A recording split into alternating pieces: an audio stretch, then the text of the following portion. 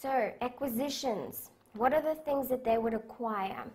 So ultimately, when we're looking at it from a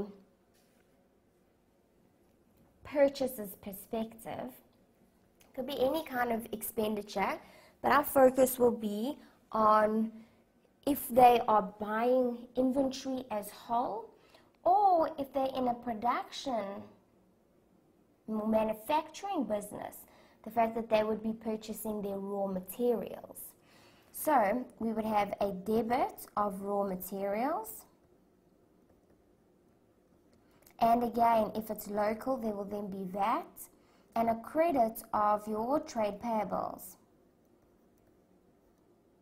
or creditors. And again, once we have now worked through our credit terms, payment would have to be made, so there would be the debit of the trade payables and then the credit of bank. So what documents in the cycle help us to initially record that? Those raw materials that have been received would be your goods received note, which would have been signed, indicating that all the goods that they have accepted have now been noted on a source document, and to record that amount, the supplier's invoice is going to help you with that. So again, you would have, in terms of your journal, a date, your description, and then the amount. And then in terms of the payment, once again, we would potentially be issued with a receipt to show that that payment was made, and then the bank statement would be second type of proof to show the outflow of cash. So if we're looking at then the IAS 2 requirements, now I've specifically focused here in terms of acquisitions as being your raw materials, or if you purchased a finished good and then sell that finished good, it would be IAS 2. But again, it could have been anything else. This could be repairs and maintenance or consumables, in which case you would be applying the applicable standard for that. So what IAS 2 says is you need to record it initially at cost, but you need to include import duties and the cost to bring it to the location. So remember now, if we're talking about foreign, so now it's importing, we're not going to have VAT, but then you will have to add import duties and so on. And there will now also be a translation that needs to be calculated to determine the actual cost. You would then exclude VAT if it were a local purchase, and that's why we can see it over here. It's not included in the raw materials. So remember, when you want to go and test the initial transaction in terms of the cost, in terms of what's sitting on the invoice, you're going to have to do additional work to make sure all these other costs that can be included have actually also been included. Because IFRS specifically tells you. They also tell you costs that can't be included, so you'll have to make sure that all those costs that can't be included, like VAT, like storage, are not included in that initial recording price.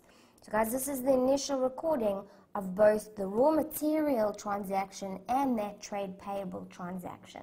So what are the risks? Again, I'm going to look at the transaction first.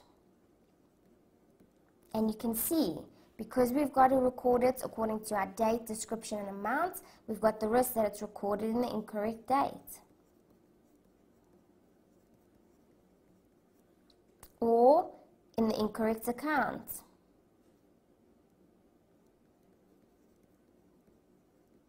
So VAT has been included in the raw materials where it shouldn't, or at the incorrect amount. Once again, the documents to prove when it should be, the goods received note, maybe they haven't actually received the goods, but they've recorded it, so shouldn't have been recorded. So when I'm looking at the journal itself, these are the risks. This is the risk of the journal being mistaken. But also, there's a risk that potentially there was a raw material that was received and there was a goods received note for it, but no journal was created, and therefore there's the risk that they don't record something that they should.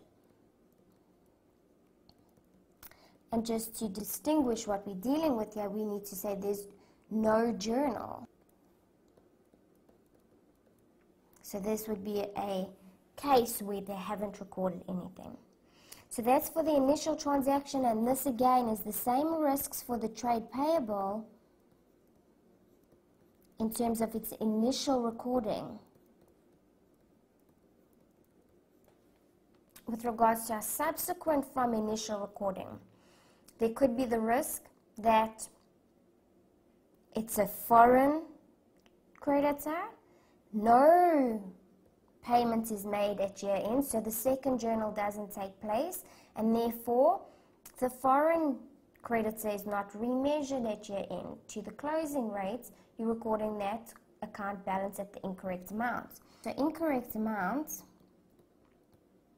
and I've specifically focused here on foreign creditor at year end. Okay, because we've been speaking here about potential foreign purchases and the cost that need to be included. So if it were a foreign purchase, then there would be a foreign creditor. And at year end, if there's been no subsequent payment of that foreign creditor, then the balance needs to be remeasured because you're dealing with a financial instrument, a monetary item. These are the things you've got to be thinking about, guys. Also, in terms of the subsequent, is potentially if there is interest, and therefore it's not recorded. But this would only be a case if they have got a contract requiring them for interest. But your trade payables should be short-term, in which case there shouldn't be an interest component. Okay, and then ultimately potentially payment is made and they don't record that payment, and then that doesn't exist. The trade payable doesn't exist because payment was actually made, and therefore that balance should have been removed. And once again, if that initial recording isn't done, then ultimately there could be a risk that the trade payable that should actually be recorded hasn't been recorded. And that's included now as part of the risk with its balance at year end. So looking at your trade payables, guys, initial recognition at transaction price or at the cost, including those additional amounts that get to be included. Subsequent measurement here is only for if there is potentially interest.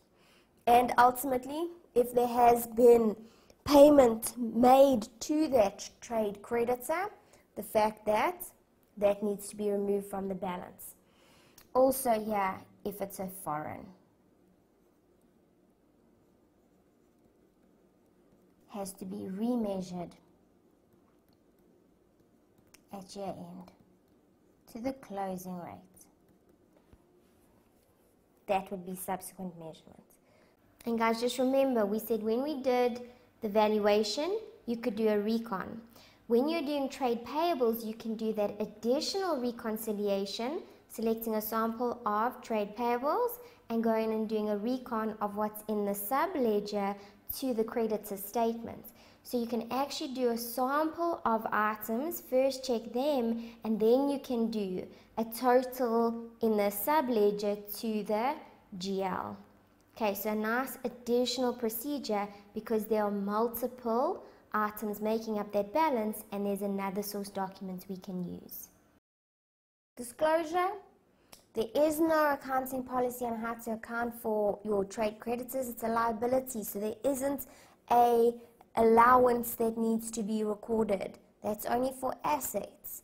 So the disclosure, they will have to disclose just their trade payables and potentially their terms on those trade payables. Okay, something you would literally in a substantive procedure just state, inspect that they have disclosed according to what IFRS says. You wouldn't go into too much detail here. Okay, let's have a look at payroll.